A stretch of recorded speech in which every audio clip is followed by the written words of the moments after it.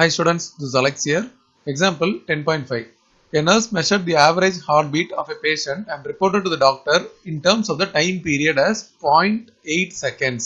So time period கொடுத்திருக்காங்க. So 0.8 seconds அப்படின்னு சொல்லிட்டு so இங்க நம்ம எழுதிக்கலாம் தனியா t is equal to 0.8 seconds. இப்போ express the heartbeat of the patient in terms of the number of beats measured per minute.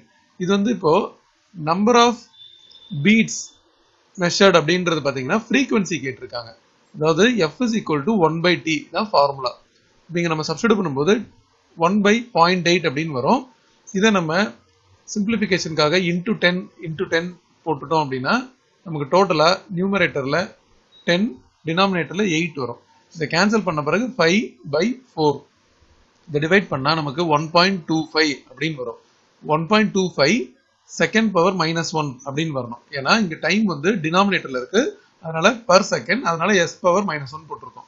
But கொஸ்டின்ல வந்து இவங்க பர் மினிட் கேட்டிருக்காங்க. ஸோ பர் மினிட் வேணும். ஒரு செகண்டுக்கு வந்து 1.25 பீட்ஸ் இருக்கு அப்படின்னா அப்ப பர் மினிட்டுக்கு என்ன ஆகும் அப்படின்னு பாத்தீங்கன்னா f is equal to 1.25 into 60 அப்படின்னு போடணும். இது டோட்டலா நமக்கு 75 வரும்.